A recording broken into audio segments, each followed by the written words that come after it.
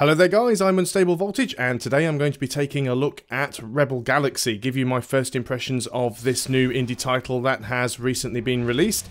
Just full disclosure, the review key for this review has been provided freely by the developer, and the developer is Double Damage, who are relatively new on the scene, but the two main guys that head up Double Damage are the creative forces behind games such as Diablo and Torchlight. So there's a lot of pedigree going into making this game. Now, another thing to just quickly let you know about is you won't hear any music in this video, and this game does have music. In fact, it has a fully licensed soundtrack, which is the reason why the music isn't included in the video, because YouTube would copyright flag me into the next century.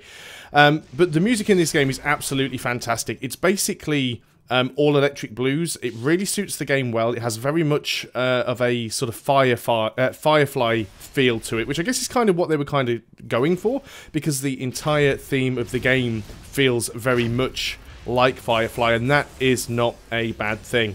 So what is Rebel Galaxy? Well, as you can see from just what's going on here in the menu screen, it is a space-based sort of action RPG game.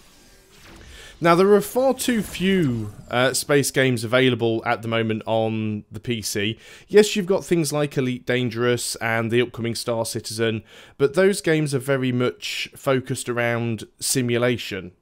And you've got things like EVE Online, which are very, very complicated because they've been around for a long while and they've evolved and grown. There's a lot of depth to them. There's a lot of different things that you can do, but the learning curve is also quite hard. And of course, it's also PvP focused as well, so you've got that added problem. Maybe you don't want to pay a monthly fee. Maybe you don't want to get shot down by people that play the game 18 hours a day and just have much better ships than you and roam around in packs. There's lots of reasons why you would want a single player experience. And that's where Rebel Galaxy comes in. Now, this game is very arcadey, as I said, and it reminds me a lot of Freelancer, a game that came out a long time ago and is one of the best space games that I ever played, which is very simple, simplistic controls, but had a lot of replayability. It was a very, very fun game. So along comes Rebel Galaxy, and I start playing it, and I'm like, wow, this seems familiar, and this is actually quite good. Now, it's not very often that I will start any video that is a review or a first impressions by just going straight out and going, this is quite good, but this is one of those games that had me hooked right from the beginning. Now, I've not got any options here to show you because all of the options for this game are in a launcher before the game starts, but there's a full list of options there. You've got resolution modes, you have full screen, borderless window, you have windowed mode. You can even select between DirectX 9, DirectX 11 and OpenGL, which is fantastic to see included in the game. You can also redirect the game's music library to your own MP3 library, so if you want to set yourself a custom soundtrack for the game, you can do that as well. It's fully playable with a mouse and keyboard, which is what I'm using for this video. It also works with a gamepad. You can switch on PS4 button prompts instead of Xbox One button prompts if you want to, and the full graphic scale is there, AA, texture filtering, anisotropic filtering, everything is there. It's really, really well done. The game looks quite pretty as well. So let's go in and show you what the game is all about. So the first thing to notice is, even though this is a space game, it pretty much only takes place in 2 dimensions. There is no up and down, so there is no roll. So you never have to worry about getting confused and not knowing which way is up. So all you can basically do is turn left and right and go forwards and backwards, but that is all you need. It works. So the first thing I'm going to try and do over here is dock in this station, just so that I can show you what you see if you dock in a station. We can have a look at some of the stuff here. So we have credits at the top. Rasputin is the name of my ship, and you can see how many credits I have. And there's a number of different things that you can do when you visit a station. Now, this is all mouse driven, but you can also use the keys or the controller if you want to. So first of all, let's have a quick look at the shipyard, because there are a number of different ships available. Now, they may well be more ships than the ones offered here in the list. Can't 100% confirm that yet, but it is quite possible. But as you can see at the moment, just in this station alone, there are 6 ships. The Hammerhead, which is the ship type that I am currently using, which is this thing here. It's not the best ship, but it's enough to get you out and about. After that, we have the Mastodon, which is a little bit bigger. Can carry more cargo. It's also got more broadside ports and more turrets. Onto the Tenhusen, which is even larger.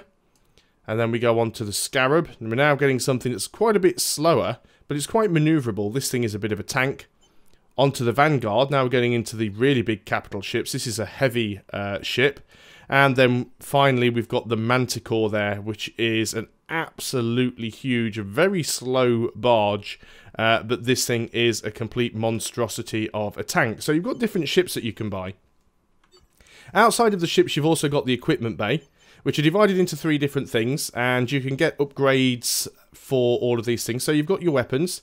Now, I've got no ordnance on this ship at the moment. I don't actually have any ports for rockets or missiles on this ship. But the other weapon systems that I have, we have our broadsides, which is your main weapon that you use when you're attacking other ships, especially capital ships. You have your secondary weapons, which is normally a kind of a defensive weapon. So we can go and have a look at these. If we go into broadsides, you can see we've got a number of different options here. We've got Mark 1 pulse cannons, Mark 2, we've got tachyon cannons, we've got proton cannons. They get progressively more expensive. All the information about them is listed over here on the right hand side, and it actually gives you comparison. So anything that's in green is better than what you currently have equipped. Anything in red is worse than what you currently have equipped. So it's nice that you've got that information there. You can actually buy stuff and have it sitting around in the hold as spare parts if you want to, so you don't necessarily have to sell everything that you take off. If we look at the secondaries here, you can see we have things like flat cannons. Very useful against fighters and incoming missiles. Then we have things like launchers, dumbfire missiles. So basically just like torpedoes. You've got heat-seeking missiles. We've got EMP flak, mines as well. So quite a lot of different stuff we can go for on secondaries. And then we've got the alpha and the beta turrets, which are basically the top turret on the ship and also the underside turret on the ship. Now, one of these you can control manually, the alpha turret. I think the beta turret just sort of fires off on its own. It's sort of automatic there. And as you can see, there's quite a few different turrets you can choose from with various different damage types. So those are some of the weapons that you can get. Then you've got defensive stuff, so you can upgrade your hull, which is the physical damage that you can take after your shields are depleted. Then obviously you've got your shields. You can increase how much of a beating they can take and how quickly they can recharge. And then you've got your deflector, which is something that you can activate manually that will absorb a certain amount of damage for a small period of time. And then finally, you've got things like the components on the ship, the engines. You can upgrade them so that you can travel more quickly. You've got your booster, which you can upgrade so that you can travel more quickly for a longer duration with a shorter recharge. There's a warp drive, there's a cargo hold, there's a tractor beam. There's a jump drive, and then you've got a couple of subsystems. You can get things like repair bots, maneuvering boosters, ordnance targeting, turret accelerators. Lots of nice little perks that you can pick up here to make your ship a little bit better. So that's basically the system for upgrading your ship. You can also repair if you take any damage. So there's also a commodities market. You can buy and sell things. You will have certain things in your hold. So I can see what I have in my hold here, like nuts and bolts, for example. I actually have nuts and bolts in my hold. I have one. Now I do have some of the space taken up in my hold. I'm using half of my space, so let's go ahead and we could use the mouse. I can just hit A and sell those bolts. Anything I have in my cargo hold will actually show up at the top of the list. So I've got some munitions. We could go ahead and sell those. We've got some yik-yak meat. Let's go ahead and sell that. And we've got some obtainium, which is a mineral. We can go and sell that off as well. That gives us quite a little bit more money. And if we wanted to, we could actually go ahead and buy some stuff if we had the money to buy it, and then we could take it and go and try and sell it off somewhere else. There is some stuff that is considered illegal, which is contraband, and obviously if you get caught smuggling this stuff by the militia, they are not going to be too happy with you. The game also tracks the sales average price of these goods as well, so you can see if the price is falling or climbing, which is a really nice touch. So let's get back out of the commodities market. You've also got the mission board, which is something that you should be relatively used to seeing, because this game does have a story mode. It has a campaign that you can play through, but as well as the main story missions, you also have these side missions that you can pick up. And different missions will give you reputation changes with various different factions. So as you can see, bandits at Aichi Cusp here would give me +7 reputation with the citizenry, but -9 with the double jack thugs. So let's go and add that mission to our list. Some of them require you to have a specific piece of equipment, like we need a tractor beam in order to do this mission. Now I do have a tractor beam, but the risk is high, which is why it's in orange, so maybe we'll leave that one for later. We've got this one here, the All Must Flow, +6 with the citizenry. We could do that. And these ones are all high risk, so I'm going to leave those for the time being, because I'm quite early on in the game. I'm not very powerful at the moment. And we can look through the mission logs, and you can see that we have a few missions there. This one's actually a storyline mission, so we'll ignore that one for now. So we've got a few different missions that we can do here. This one's very low risk. These two are low risk. So I can go off and sort of show you guys how those missions work. You've also got the bar here. The bar allows you to speak to various people. You can also hire mercenaries if you basically want a wingman to help you out. There's a news board which will basically tell you about anything that's going on in the area. And you can go up to the bartender. Now, unfortunately, one thing there's two things that I found very strange with the audio in this game. First of all, there are some alien races. And when you're talking to the alien races, it's fantastic because even though they're speaking in alien language and you're reading subtitles, they've actually gone out of the way to make sure that every single sentence spoken by the aliens is a different sentence. It's almost like, not that they've necessarily created a language, but it doesn't feel like they're just reusing the same old audio over and over again. And it sounds really, really impressive. And then, unfortunately, you come and talk to some of the other characters, and the voice acting is just absolutely terrible. Let me give you an example. Some of these militia captains come through here, and they say getting in close lets you really open up on a big ship. No time wasted calculating trajectories. There's so many minefields in the system, it's playing hell with trade. Pirates lay them down to slow up a convoy. And then they forget where they left them. What a mess. So it's a pretty unintelligible accent, and I'm not too sure what the voice actor was going for in this particular instance. And I've seen quite a couple of examples of this in the game that are similar. It feels a little bit cheesy and low budget. I'm not sure whether that was intentional or not, but as the aliens seem to be so well done, it's really strange that some of the voice acting is a little bit hit and miss. There again, it is an indie game, and obviously you do have to give a certain amount of consideration as to what budget they had to play with. So it doesn't really detract from the game all that much. To be honest, most of the time, their delivery is so slow, you just skip through the dialogue and read the text anyway. So let's go ahead and leave the bar here, and we're going to depart from the station. So we are back out in space here. If we go ahead and hit escape, you'll see that we have access to a few things here in the menu. So we can see the settings here. So you can actually see some of the options that you can change within the game. Obviously, there's far more things that you can change outside of the game in the launcher. We can remap our controls. There's also the tutorials that we can access from here as well. Anything that you get given as a tutorial as you play through the game, you can also reread it by going into this menu here. And then we've got some statistics as well that will show us things like how many ships we've destroyed and basically little bits and pieces we've done within the game. And then if we use the 2 and 3 keys, if we're playing on the keyboard, we can go into our tactical display here, which allows us to choose between our two turrets, and we can actually cycle them between what we want them to attack. Only to attack the targeted ship, only to attack things we're locked onto, just to target fighters or capital ships or turrets, or just put it on manual. So you've got a little method to switch between targeting priority for the turrets, which is quite nice. We've also got the ship systems here that allow us to see anything that we have, so we can read up on any weapons or items that we're carrying around. The mission log is in here as well. We just go into there we go, we've got the mission log, and we've also got a list of everything that is in our cargo hold, which we sold off. So how does the game control? Well, it's actually nice and easy. You see down in the bottom left hand corner there, we have our sort of radar. Now, because this game really only takes place in 2D, there isn't any confusion about whether something is above you or below you, so everything is just in terms of it's in front of me, at the side of me, or behind me. You see those little golden diamonds represent the different missions that we can choose from, and all I'm doing is turning the ship by using the A and D keys. I can also use the mouse to rotate the camera around, which is actually tied to the top turret on the ship there.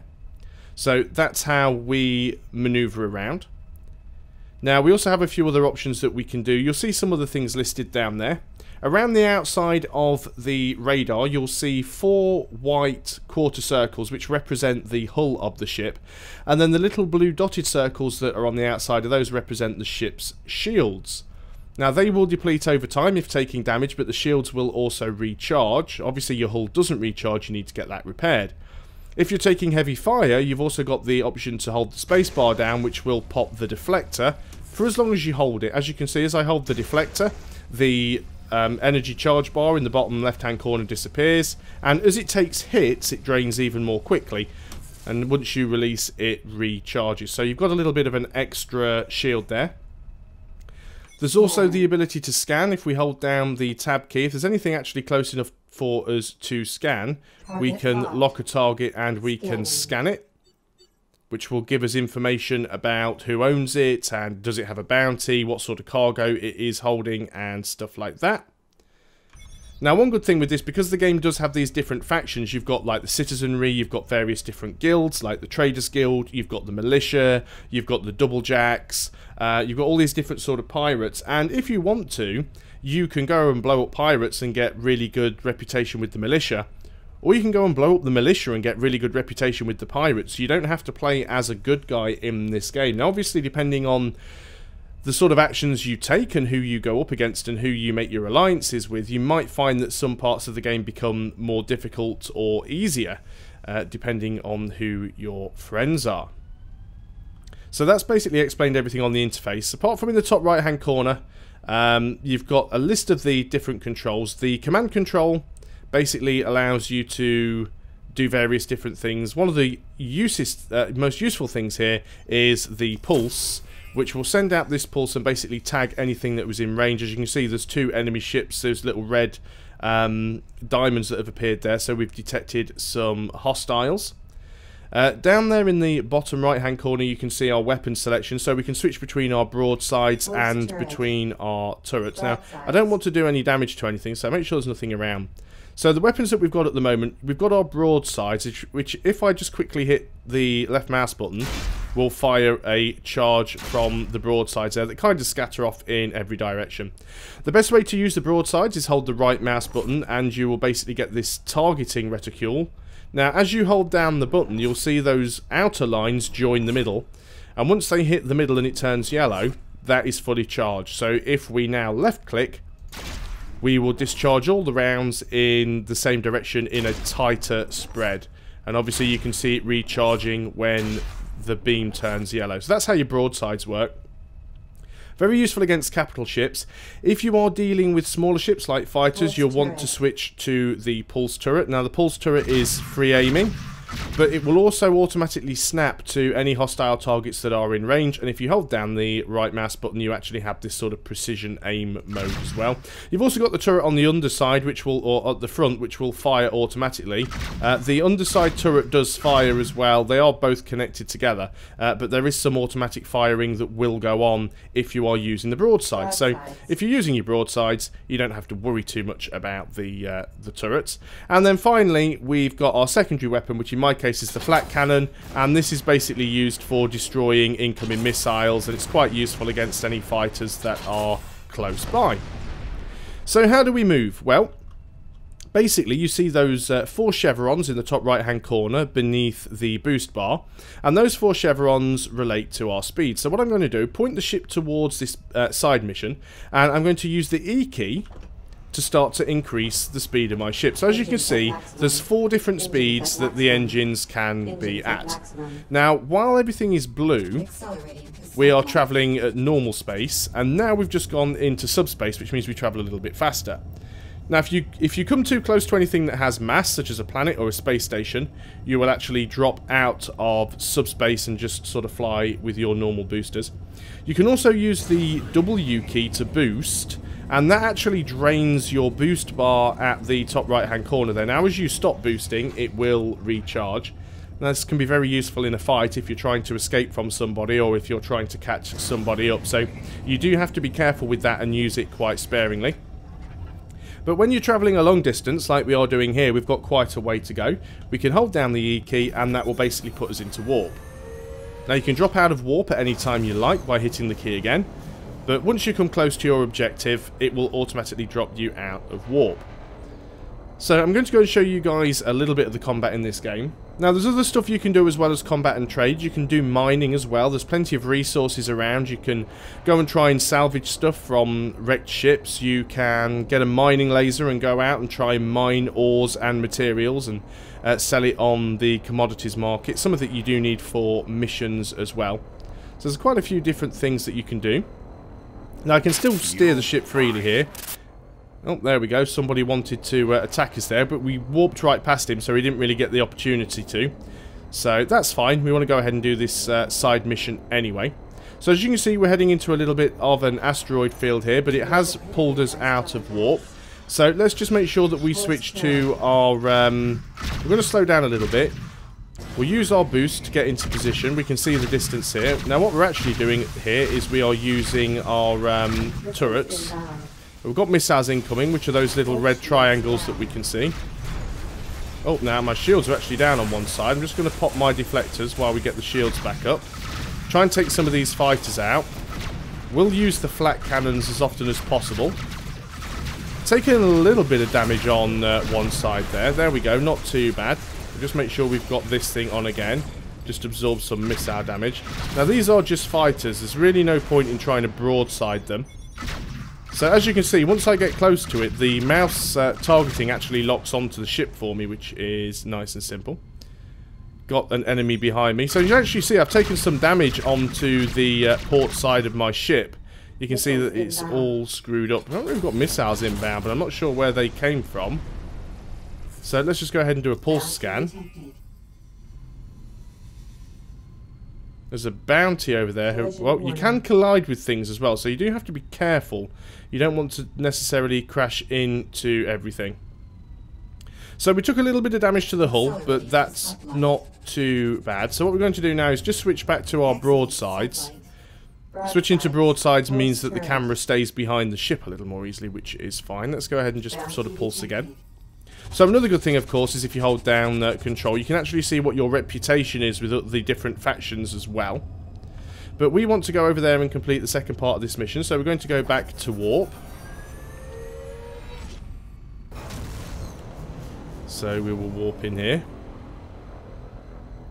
There might be a capital ship to destroy this time around. And there is actually a gunship. Well, we're already in broadside mode, so we do need to get a little bit closer. So we can try and broadside some of these larger ships. So even though he's below me, it can make them a little bit difficult to hit sometimes. Collision warning, because that is a very big rock that I didn't see in front of me.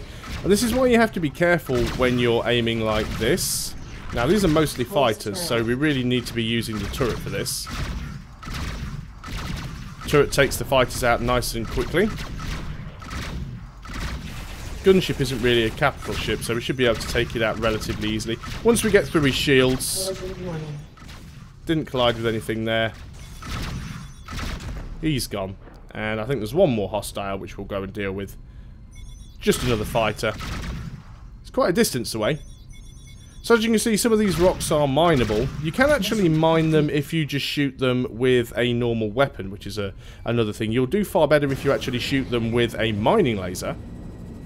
But let's look at this rock for example. This rock contains a particular type of material. So if we go ahead and fire at this, I'm not sure if the broadsides will actually work on it because of its height. Yeah, we can't really get that with the broadsides, but we can go ahead and just fire at it with our pulse turrets here. Eventually it will blow up. Now you also see down in the bottom right hand corner that as I'm using the pulse turrets, it's actually starting to overheat. And when it overheats, we have to wait a little bit of time for it to cool down. You also see various bits of debris and stuff exploding as they collide with each other. Hopefully we'll be able to destroy this nice and quickly. All of the other ones that I've come across have been close enough to broadside, but because this one's quite high, which I think is the only downside with the broadsides, is you can't actually get them to aim up and down. So even though the game does sort of take place in 2 dimensions, there is really a 3rd dimension. But you've got very little control over it, which can be a little bit frustrating sometimes. Why can't I just move slightly up? And there we go, we've actually got meteoric diamonds here, which we can tractor in. And then we can go ahead and sell that. So we have a mission over here that we can do. So let's go and deal with that mission. Now at the moment, we don't have the option to warp, so we're going to go forwards. We could boost if we wanted to. As soon as we get away from the asteroid field, we'll go into sublight, which is what we're doing now. And as soon as we're clear of everything, we can just warp forwards and go into warp, basically. So as you can see, the game is quite simple to control. You're only using a few keys to pretty much do everything. And so far, there's been a decent variety in the missions. There's been missions to seek people out for bounty and destroy people. Some of the AI is actually quite clever. I mean, they do tend to fight you in formation, which can be quite tricky. I've also seen a couple of occasions where I've been flying through space and I've just come across a huge space battle where there's been like 50 ships on each side. You'll have 50 militia versus 50 pirates, and there's just a massive battle in the middle of space. And you sort of pop out a warp because there's so much mass there of all these big capital ships fighting. And all of a sudden you find yourself in the middle of a battlefield. There you go, you see a random distress beacon. You do come across random signals, so there is certainly some merit to doing exploration in this game. You will find various things. So, there we go. We've got some bonus credits. Now, what have we got coming inbound? It looks like we've got some hostiles coming in. There we go. We've got a double jack gunship. Let's go to our pulse turret. Should be able to take his shields out nice and easily. There we go. There's one down already. And sometimes as you destroy these enemy ships, they will actually drop cargo, which you can go and salvage for yourself. My forward shield's taking the brunt of all that, but he's out. Just avoided the collision there. A couple more enemies. There's another gunship. Looks like he's going for one of the tugs. They're quite some distance away, so just trying to get a little bit closer to them if we can. We actually popped into sublight there because we got far enough away from the asteroids. So there's another one down, and there's his buddy. Just see if we can get rid of him quickly. So the auto-aim is quite nice, and I guess if you were using a pad, you'd probably really need that. So there's another mission done. So let's see if we can get back to the station now. So we'll hold down control, and we want the closest station, which will be flagged up for us as a white box there. So we'll go back into broadside mode, so it's a little bit easier to steer the ship, and then we will engage our warp. So you can see all of the asteroids and things appearing on the map. We dropped out of warp there because we got too close to an asteroid. Now we might well hit that one, so let's scoot around it if we can. There we go. I think all of the asteroids are out of our way. So I've only done a few of the story missions so far. They start off quite easy. The story's been interesting up to now. It does have very much a Firefly feel to it again, which, like I said, isn't a bad thing. As the game goes on, though, the difficulty of the story missions really ramps up. So you're certainly going to have to make sure that you get your ship upgraded, get a better ship, get some better weapons, get some better defences, because you'll soon run into problems with the story mission. And I think that's a good thing, because it actually sort of forces you to do at least some of the side missions to try and get some money and to try and get some better equipment. It'd be far too easy, and it is far too easy in games like this, to completely ignore any side missions and just do all of the main missions. So you can see we've got some of the militia ships around here. We are going to try and dock over here at this station. And as you can see, we've taken some damage. We need to repair our ship. Now, we could repair the entire thing, or we could repair individual parts. We'll just go ahead and repair the entire thing for 225 credits. And there we go, the ship is completed. There's another mission board here. You'll find different available missions at each different station that you visit. And if we go to the bar, sometimes you'll find different aliens, different people you can talk to. The bartender probably has the same voice actor. Take a seat, mate. Indeed it is. Seems like a... almost like a... I'm not sure whether it's an Australian voice actor trying to do a different accent, or whether it's a non-Australian voice actor trying to do an Australian accent, but there's something about it that just isn't quite working, and I can't quite make up my mind about that. Mind you, does say good day, mate, so I assume he's trying to be Australian, but still, seems a little bit weird. That's the only real gripe that I have about this. So, what is there to say about the game? Well, it looks good, it plays good. If you want something that is a space-based RPG and you want something that's more action-orientated and less simulator, it's a very, very good game for that. Certainly if you did like games in the past like Free Space and Starlancer. Was it Starlancer or Freelancer? It was Freelancer. I'll get it right in a minute. It was Freelancer. It's a very, very good comparison with that, and I think it's something that you'd very much enjoy if you did like Freelancer all those years ago. The game's nicely presented, the soundtrack is brilliant, the voice acting is a little bit hit and miss here and there.